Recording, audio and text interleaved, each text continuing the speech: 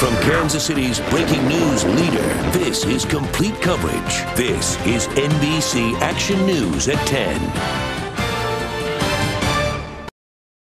Well, baseball season may be a few months away, but it's always spring training at one Kansas City business. And two former Royals players are passing on their love of the game to tomorrow's All-Stars.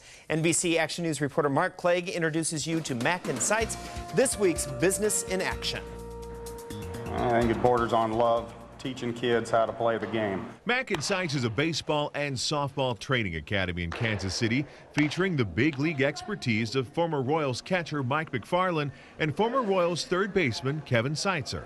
Their strict focus is based on lots of practice and lots of fun. For me, it was if I can't teach little kids the program, the basic fundamentals, mechanics that we practiced every day at the major league level, I didn't want to do it. It's a plan that's worked since MacNSeitz opened 11 years ago. 3 years ago, they moved from 11,000 square feet to their present facility with 47,000 square feet. The bases can go age appropriate from 60 all the way back to the full 90-foot distance. It features a full-size major league infield with professional field turf. There are also 4 pitching mounds that handle both kids and adults. This is our main hitting area. We've got 4 long tunnels here. In addition to plenty of batting cages, there's the MacNSeitz crown jewel, the ProBatter. Curveballs, change-up, sliders, curves, cutters, splits. The ProBatter throws them all with near-perfect big league hitting conditions combined with computer and video technology. All the way up to 12 years old, there's a little kid that's on a dirt mound in a sand lot that's winding up and throwing.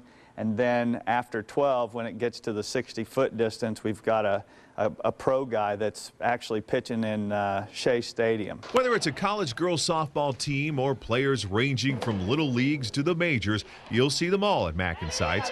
2 friends with a combined 25 years of major league experience, still happy to share their love of the game. During the week, this place is full of members in here playing catch, hitting ground balls to one another. And there's some nights where you can't fit another guy on the infield in here. McFarland and Seitzer are very proud of the players who have passed through their programs over the years. Dozens and dozens have moved on to the next playing level. In fact, 3 are currently playing in the pros. With another Business in Action, Mark Clegg, NBC Action News. And for more information on Business in Action, or if you would like to suggest a story idea, just visit our website, NBCActionNews.com.